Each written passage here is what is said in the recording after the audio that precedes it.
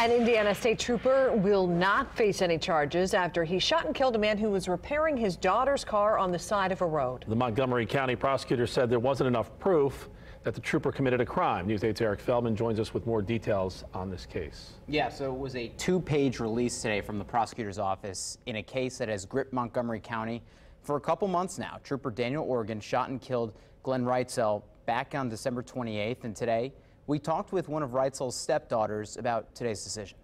Caught on camera the moments after Glenn Reitzel was shot by a state trooper. The 56-year-old's death brought friends together demanding answers. And Wednesday, the Montgomery County prosecutor Joe Buser announced the trooper, Daniel Organ, would face no charges. We're extremely angry at the prosecutor's decision. That's Reitzel's stepdaughter, Crystal Morris, reacting hours after the prosecutor released this decision Wednesday. As News 8 has reported, Reitzel was fixing his daughter's car when Trooper Organ showed up. Organ had tagged the car on US 231 in Montgomery County hours before. He came back to find someone working on the car. Unaware of who it was, investigators say Organ ID'd himself as a state trooper and saw through the hood of the car that man, Reitzel, with a pistol. Organ says he told investigators that he said to Reitzel not to reach for his gun, but Organ says when Reitzel did, that's when he shot him. Now, Glenn didn't do anything wrong, and now we have what he said at the hospital. We have Glenn's side. Morris shared that with us. He said he didn't know why Organ started shooting.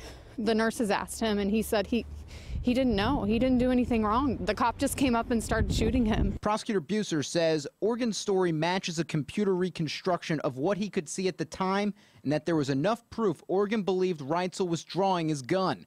But questions remain. The prosecutor says Glenn Reitzel called the county dispatch to tell them he was going to be repairing that car. Buser says the county dispatch told state police dispatch, but no one told the troopers working in that area, including Daniel Organ. Maybe they can look into communicating a little bit better. I mean, it cost someone's life. Had Organ known, would things have been different? So we asked state police about that question, but they would not comment on why troopers did not get Reitzel's message.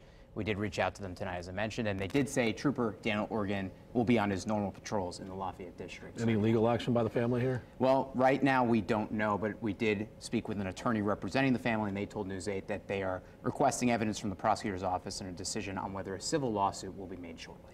All right, Eric. Thank you.